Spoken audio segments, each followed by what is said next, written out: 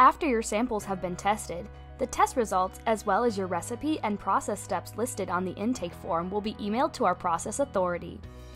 The process authority will determine the classification of your product and outline the process steps that must be followed to ensure that your product is safe to be sold as a shelf-stable product.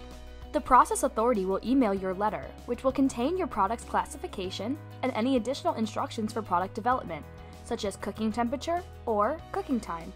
You will also receive a final invoice via email from the process authority. You will need to show your process authority review letter to your inspector at the time of your inspection in order to secure your license. This letter will tell your inspector that your product is safe to be sold as a shelf-stable product. If your product is an acid classification, your product is safe to be sold as a shelf-stable product. If your product is an acidified product, you will need to take the Better Process Control School course before you can secure a license to make the product. You'll need to show your certification of completion of the course to your inspector. You will also be asked to measure the pH of each batch and keep logs of these readings. In addition, you must file your process with the FDA. For more information on how to file your process with the FDA, please visit the link provided.